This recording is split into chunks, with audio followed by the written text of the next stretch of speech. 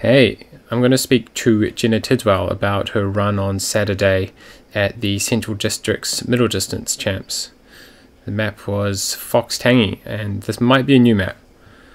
Not entirely sure, but I certainly hadn't seen it before, and it looks pretty interesting. So we're going to take a look at the GPS tracking that was also logged on some of the elite fields over the weekend.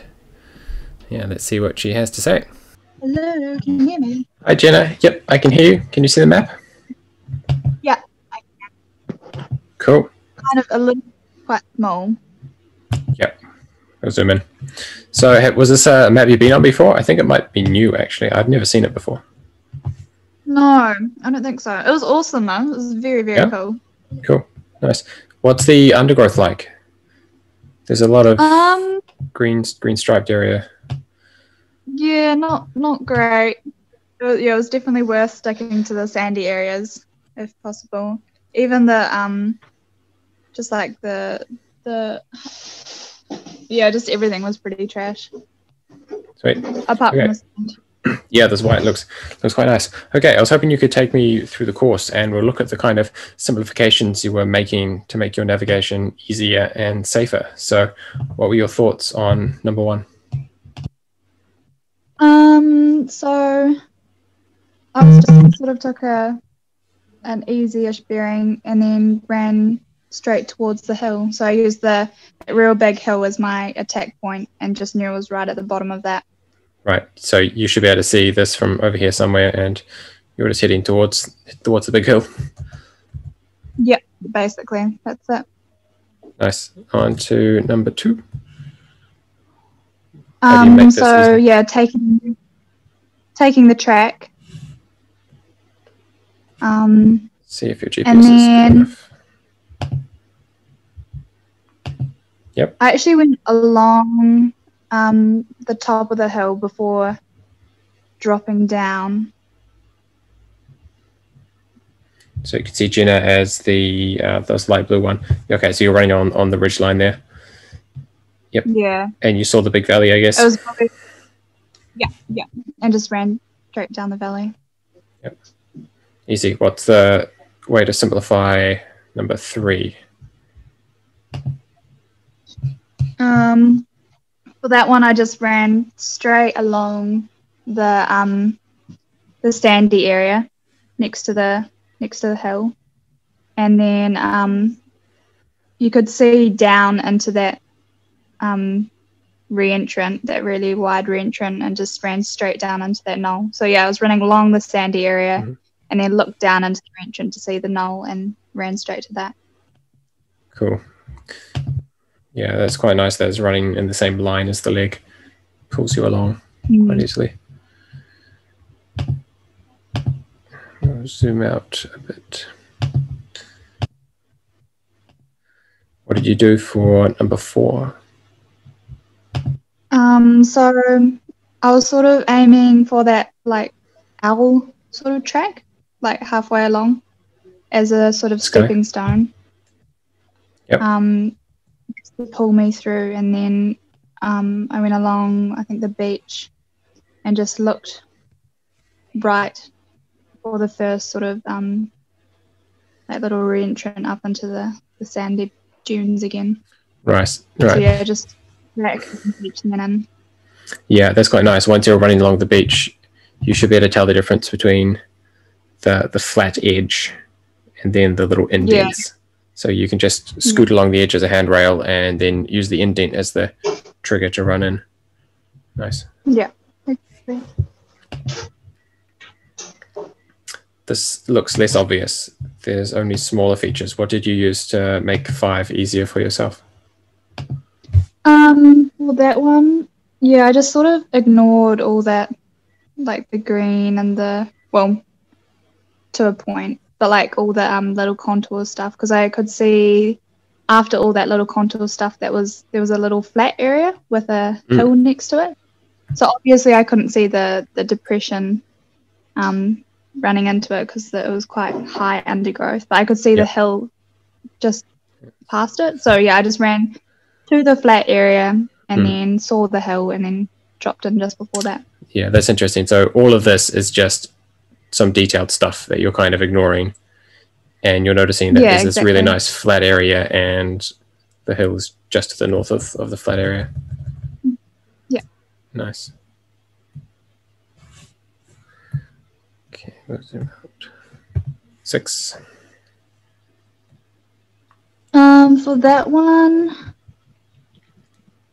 I actually can't remember what I did for that one. Let's have a look. Oh yeah, so looks like you tried to go straight, found the vegetation, didn't like it, then found the track. Looks smart. Yeah, it was quite tricky actually finding the track. Even like, yeah, because it was the undergrowth, you just couldn't really see through it. So it was sort of a bit of a trashy leg, just running towards that. Okay. But 7. yeah, I didn't really have much time for that one.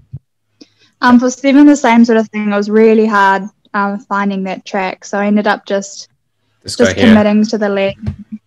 Yeah, ignoring all that all the contour stuff, just keeping sort of my height, like not really navigating, but keeping a bit of a line and just knowing that I'll hit the track. So I just committed to the track and then just look for the track bending in. Yeah, so that's really safe. You can just run on a compass, pretty approximate, focus on finding the nice lines in the terrain. Yeah, yeah. That's pretty good. Cool. On to some shorter ones. How did you make these easy for yourself? So I guess I sort of used the edge of the white as a bit of a stepping stone just to like, we'll get to that. And then in the white, I could see there was that little hill, that spur sort of hill thing, and then just on the other side of that. So yeah, I was looking for the edge of the white, the little spur hill thing, and then just drop over. So this edge or that edge? I saw the corner edge, but I knew I'd come in a little bit after. Cool. After that, and then there's this kind of major, the most major hill there. You would have popped over that. Is that what you were referring to as the long hill? Yeah. Nice. Safely done. Yeah, and again, once you know it's just in the middle of the white forest, you almost can just kind of come in from this direction and stay in the middle of the forest and get both those controls without really reading the map. Exactly. Yeah, the next one was just looking for the next hill, which is not hard at all. Yeah, running on the track. Oh, yeah. Okay, and yeah, 10. Pretty simple on the track until the corner. Yeah. Yeah, that's pretty. Okay, we'll zoom out to 11. So at first, there's some concern that it's a long leg, but I think there's some ways to make this quite easy. How did you approach it? Yeah, so I saw that track in the middle of it, and I thought that'd be quite a good sort of stepping stone to get through.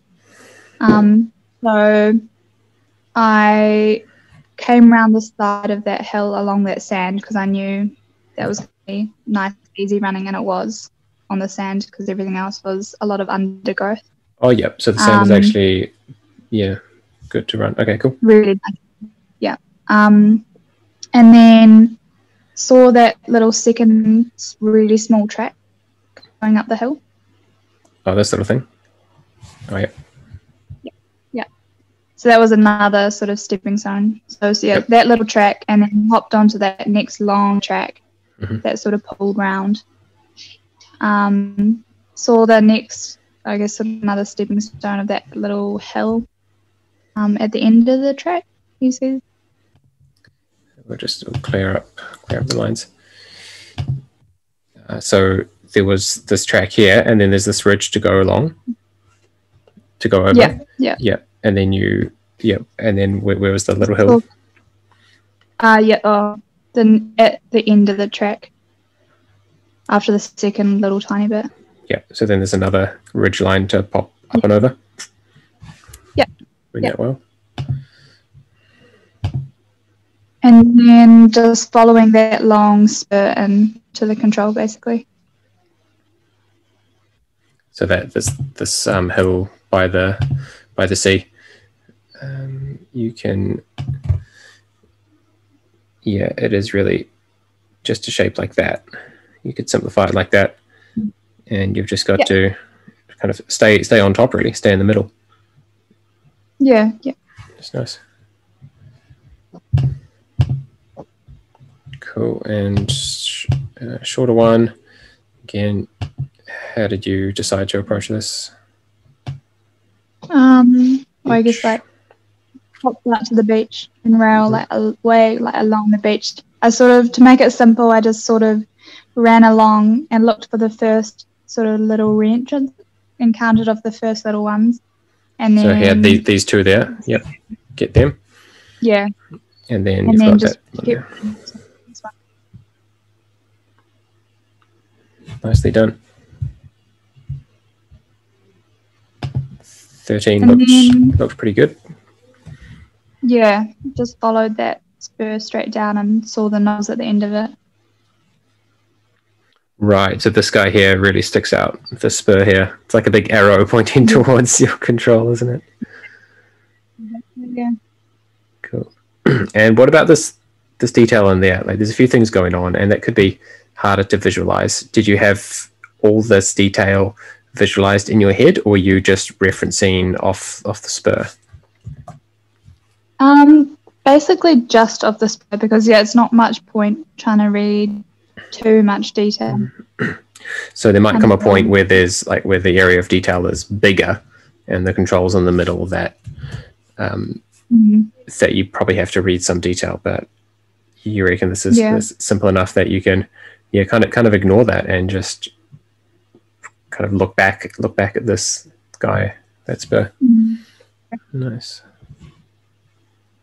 All right, final few.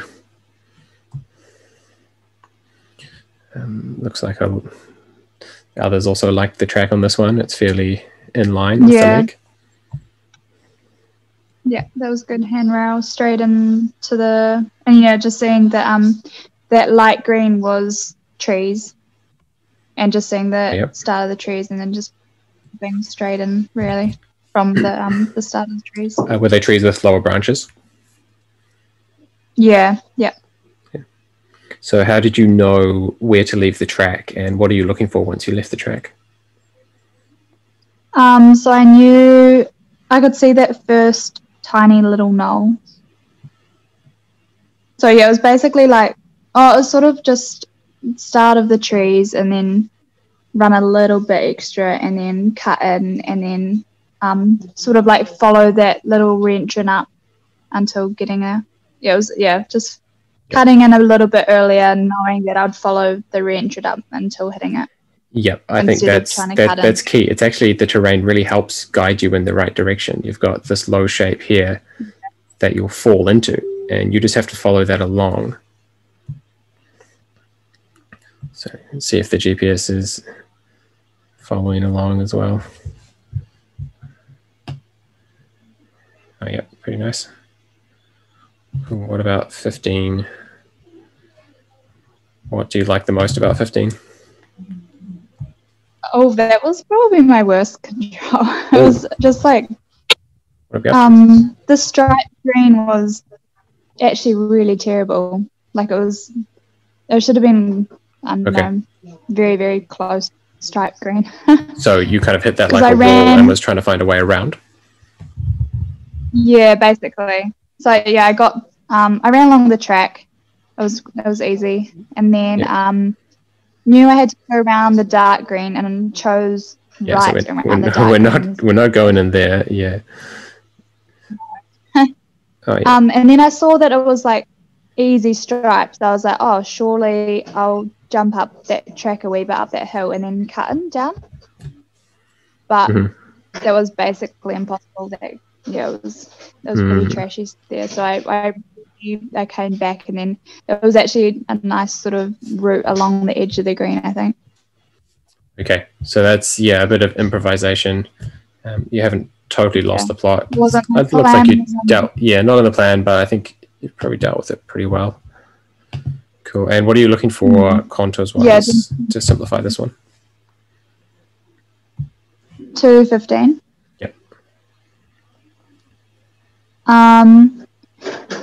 basically it was sort of just because I knew I was quite high already. It was just sort of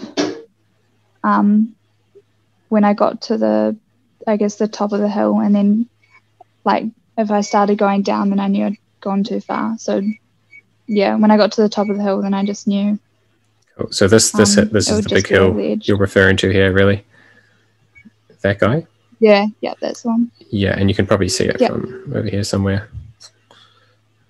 Cool. And 16? For that one, it was just basically, along the edge of that white, I guess. White and green. Mm-hmm. Sort of, following the re-entrant up. So yeah, once again, those lines in the terrain are helping you out, and you're really following them quite nicely, because you've got this line here following the middle of the re-entrant up, and you've got the edge of the green and the edge of the white. So that's really all you need. I think you can find the control pretty much without those, just knowing the control is slightly inside the white. What do you reckon? Exactly, yeah. Cool. And then is that taped to the finish from there? It wasn't actually. Wasn't? Looks could be. Yeah. Nice. Just out to the track. Cool. Well, that looks pretty cool, and I'm looking forward to getting onto this area at some stage. Yeah, it was I have not stunning. been there. Cool. Sweet. Thanks, Jenna, for sharing some time. And I hope people find it interesting how you've dealt with what could be a really hectic area if you were making things really hard for yourself. And I hope they can get some tips on how to make things easier, even for the hardest courses. Cool. Thanks, Jenna. All right. Thank you. Yeah, so it was good to see that Jenna was simplifying quite well and not getting overwhelmed by all of the detail on the map. And in some cases that was done by picking out the thing that was unique. So for example, when there's a lot of contour detail, or maybe it's vague and the contour detail is not so helpful, then you can pick up the edge of the sandy area. And there were a few legs there where she may have used only just one or two main handrails to get herself to the control. And if you can do that simplification, firstly it makes your navigation really reliable, because you're using big, distinctive, obvious, visible, easy to follow features in the forest, and it also makes you feel confident, and so you move faster, which means running faster but also slowing down to check your map less. So both those two things are really important to your finishing time, and Jenna's done that really well and had a pretty good performance out of it. Thanks for listening, and we'll see you next time.